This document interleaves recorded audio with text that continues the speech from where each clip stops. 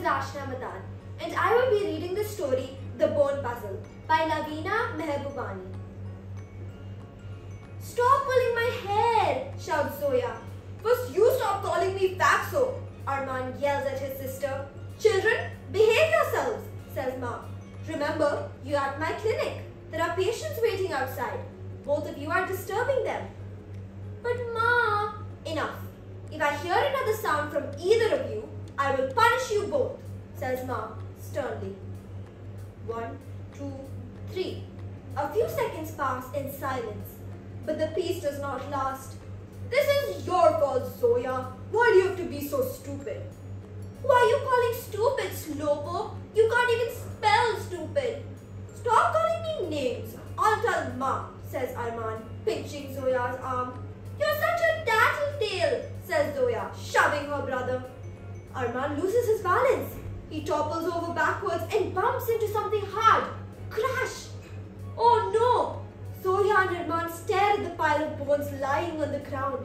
See what a mess you've made of Ma's skeleton model, says an upset Zoya. This is all your fault. You're the one who pushed me, yells Arman.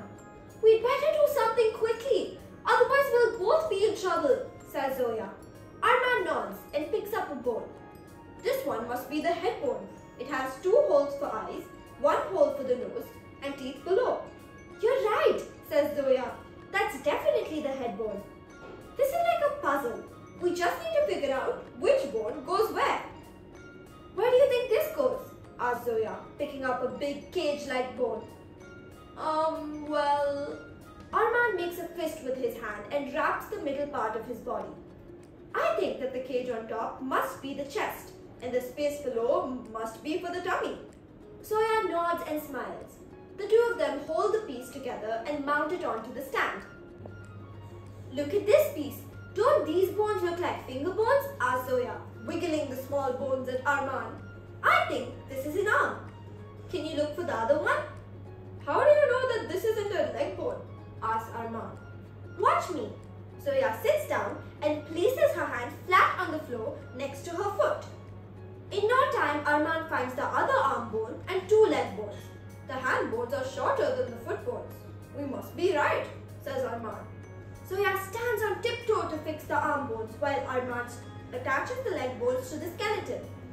They hear Ma's voice outside telling a patient to get rest and visit again in a week. It sounds like she's almost done. Only the skull remains to be fixed.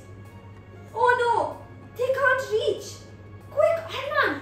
Pull that chair here, whispers Zoya. She climbs onto the chair and places the skull right at the top of the skeleton. Arman drags the chair back to its place. Just in time. We've done it! Zoya hugs Arman. Ma walks in. It's nice to see the two of you hugging. I'm done for the day. Let's go get ice cream, she says. By the way, you both were very clever to put the skeleton back together correctly, says Ma. Zoya and Arman look at each other in surprise.